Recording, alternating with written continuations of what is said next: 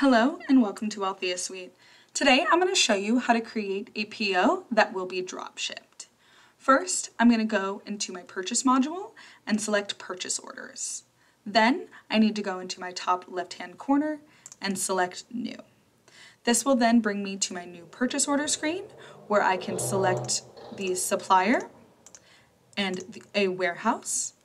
Now, even if it is being drop shipped, you will still need to select both of those items since they have little red asterisks indicating that they are a required field. Next, all I'll need to do is simply scroll down till I see the drop ship PO box. I select that box and then I can select my customer here. I am going to type in a customer.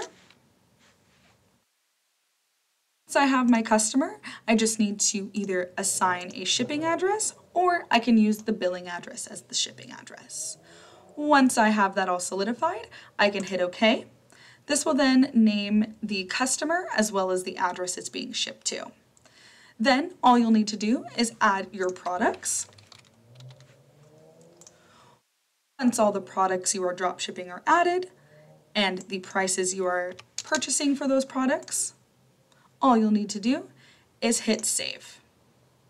If you have any questions, please feel free to reach out to my support line.